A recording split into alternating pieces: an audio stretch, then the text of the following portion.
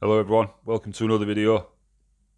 This video has been released probably bang smacking middle between Christmas and New Year. So I hope you've all had a lovely time with your families and he's looking forward to a lot better 2022 at UK and hopefully get some normality back. In this video I'm targeting grey squirrels. Prime time at UK. Little tip for you, look out for the grazing area. As you can see from this footage, there's 3 or 4 greys all in the same dray. They will get together at this time of year.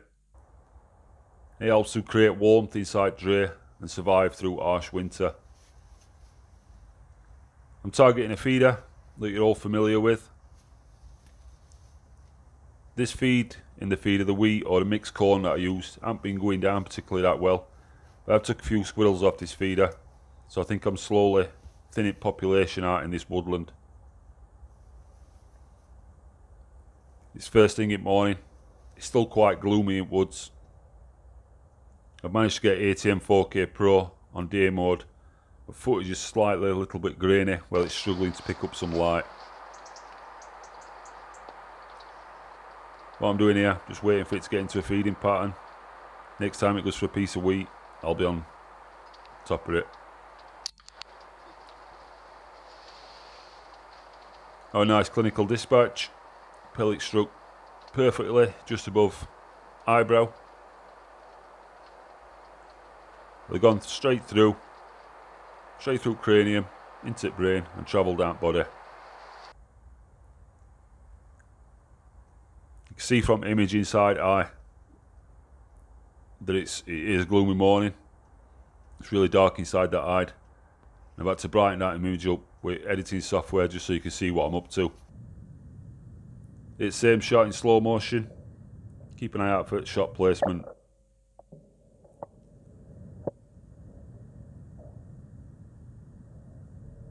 Now, why are we controlling grey squirrels? We're controlling them because we're trying to preserve birds that are on an endangered list or red list in UK. Members at tit family, they're competing with grey squirrels for habitat, food sources, and grey squirrels will even predate on them as well.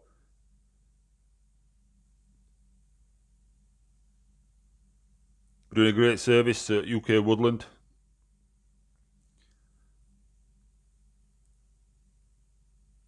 If you do shoot any squirrels, don't immediately go out and pick them up. It can attract COVID to the area. This is what's happened here. I've heard some magpies clattering away in the background. So I've got myself ready. And I see that telltale flash of black and white. There's a magpie. Slowly makes its way towards a squirrel corpse on the floor.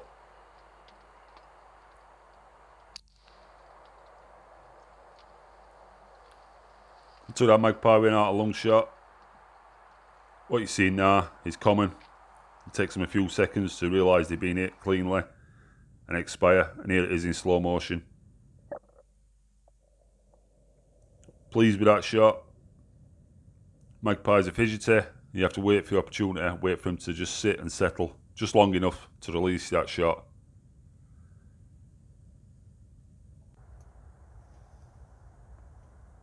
This is all happening first thing in the morning. So I mentioned that we're here to preserve other wildlife. And in certain parts of the UK where there is red squirrel populations, it's more important to control grey squirrels. Training up these little fellas out. Grey squirrels pass on squirrel pox to red squirrel population, as well as damaging trees in forestry. Your primary aim in certain parts of the country where there is red squirrel populations is to control them to protect the reds. The reds are our native squirrels. We need to do our best to try and look out for them and help the populations expand so they can take hold in different parts of the country and start competing again with grey squirrels. When I'm shooting from an hide, I often spend my mornings with some mice. You can hear them scuttling around that floor. I think they like to come inside, and hide provides like a perfect shelter for these through winter months. They're no trouble, and I just leave them be.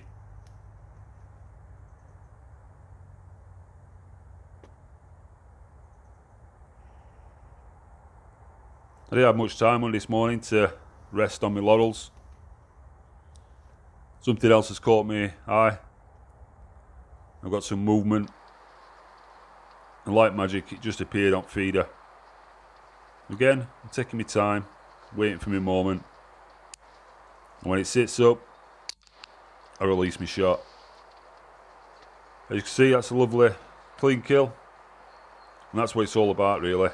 This is what we're trying to achieve every time. I know it's not possible every time. Mistakes do occur. There's a lot of variables when you're shooting with air guns. Here it is in slow motion. Again, another shot straight above eyebrow. Squirrel's quartering away. So it'll travel that pellet, it'll go straight through brain and straight down body. If you do shoot feeders regular, you're going to come across jays. Small songbirds, like robin. They're always a common visitor. And particularly with jays, it's a personal choice for yourself. If populations are large, then they do need thinning out and reducing to a manageable population size. If not, leave them be. Let them populate, and they're always a pleasure to see.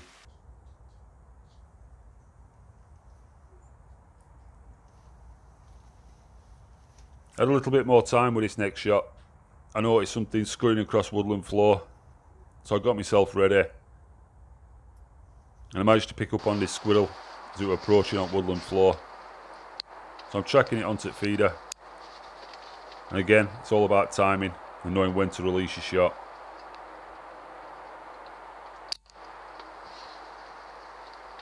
This squirrel was only a youngster when I did my pick up. Hence the thrashing about. I don't know what it is with old quaddy, but the younger generation seems to be pumped up on adrenaline or testosterone. They like to bounce about a little bit, but it did come to rest just there. It were another nice clean kill. You'll see my shot placement, same again, just aiming just above eye.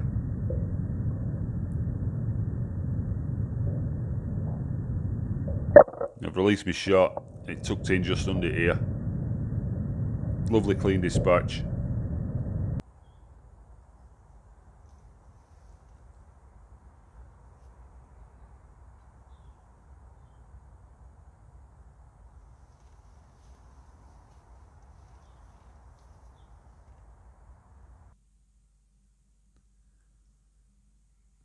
Now, we do want these squirrels, and they do cause a lot of damage to forestry, trees, native wildlife, and particularly red squirrel.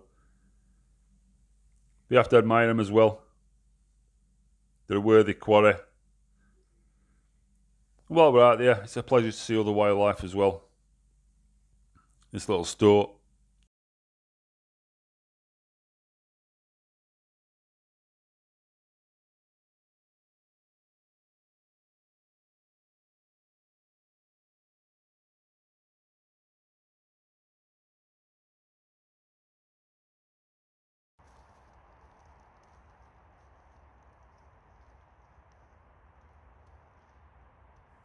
As ever, at the end of any session, I check my feed levels. I've always got a bag of wheat or mixed corn with me.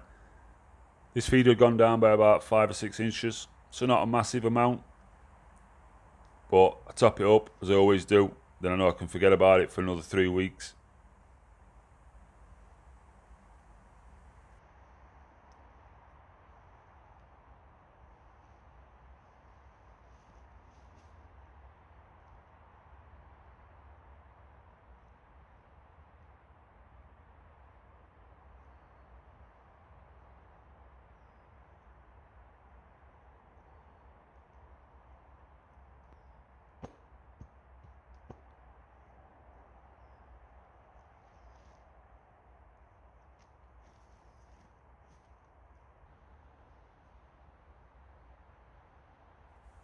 And here I am, just doing my pick up.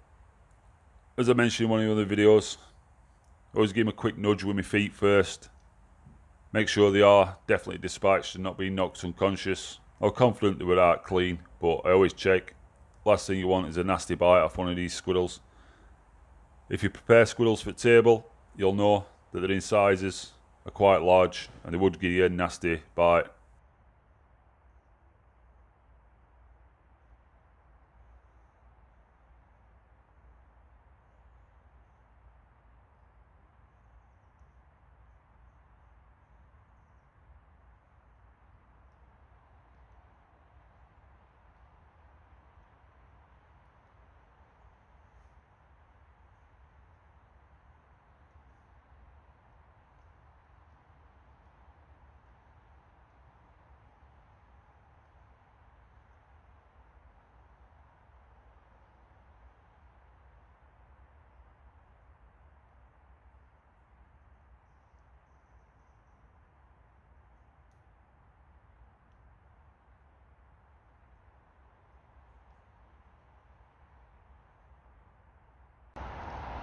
Well, it was only a quick session this morning. I literally had about 2 hours, maybe 2.5 with pick up and everything.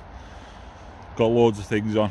It's Christmas next weekend, so I've got to get home, get a few bits done. Good session though. Always pleased to get a magpie. Got a squirrel here, but it's only a young one. Unusual at this time of year. Must be a late summer breeding session. I've got 2 big old brutes at the top. Lovely shot placement on that one. And this one, but same, just tucked it under here. So I'm chuffed really. 4-inch bag for a couple of hours. Time to get home and get out and about and get last bits done.